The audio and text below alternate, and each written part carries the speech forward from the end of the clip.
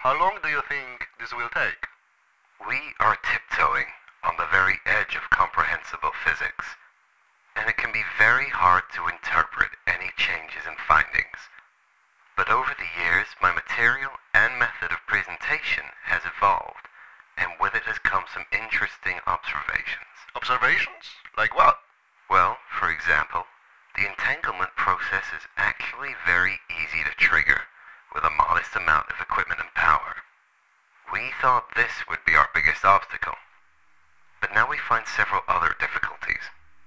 Firstly, it's very hard to transmit matter so that it retains its form upon arrival. Size is manageable, but shape is very difficult. Does this seem strange to you? At first, but it does make sense in a way. Think of making a fire. You can even start a huge fire with a single tiny match. And you can even control the size of the fire to a certain degree, if you can control the fuel in the air. But can you imagine being able to make a fire change shape so that it might rise in little bubbles rather than spiky flames? That's what we're trying to do with body transmission. That's incredible. It gets better. Oh, If we can ever retain the shape of the object we send, we're going to have an even bigger challenge of aiming it.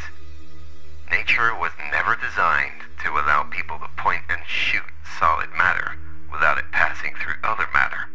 If we go back to our fire, it's like we're trying to make it flow downwards.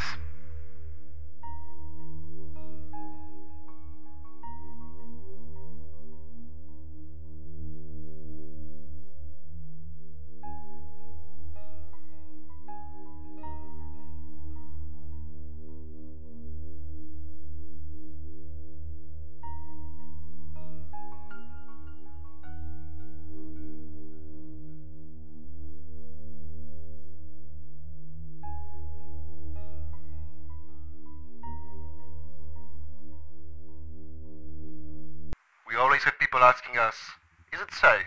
No, Really? it's not safe, and there is no question about that. You sound very certain. Absolutely. Even if you can send a whole person so that they arrive with arms, legs, and belt buckles intact, you have to be prepared that you might not be where you want. You could end up in a field, or in your friend's bathtub, or 2 miles underwater. Anyone pioneering this kind of transport should be prepared for any environment, because it can go so wrong. But is driving a car safe? Is flight safe? Is space travel safe? No, they're not.